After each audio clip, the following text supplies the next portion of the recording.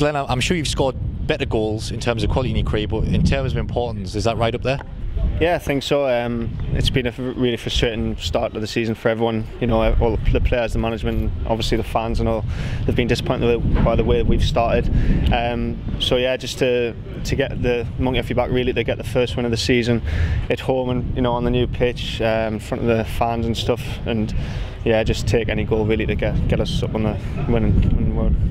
I think we've played better this season and not got points, but do you think that's a kind of a game we needed today? We got a bit of luck with the first goal from AJ, maybe with the sending off, but do you think that's kind of been coming, that slice of luck?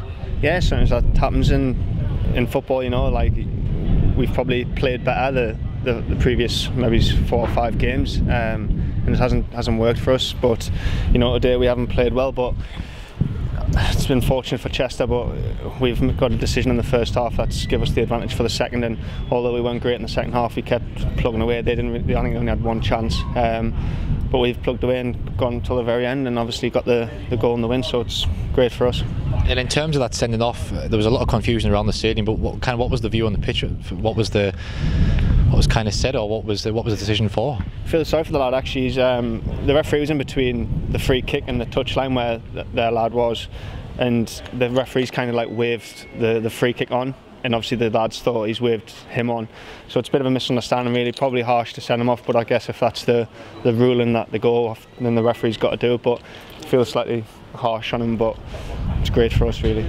And it's our first 3 points this season. We've kind of laid the foundations down now. Do you think going on the gate, we've got a bit of momentum now? Yeah, I think like you say, it'll just tell in the next game really. We've got our first win now, and we just need to make sure that we build on that.